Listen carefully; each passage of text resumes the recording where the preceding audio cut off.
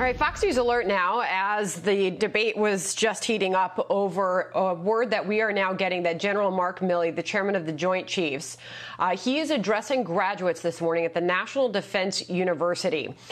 He is talking about race. He's condemning the George Floyd death, talking about racism in the military. He goes on to say that his decision to be photographed walking across Lafayette Square last Monday was a, quote, mistake.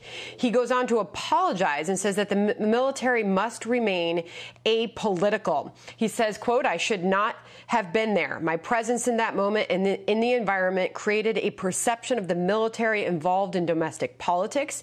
As a commissioned officer, it was a mistake that I have learned from, and I sincerely hope we all can learn from it. We're getting some word from the White House, at least, that that perhaps this was not known to the president, that he would be making these remarks, although we do not know that for sure yet.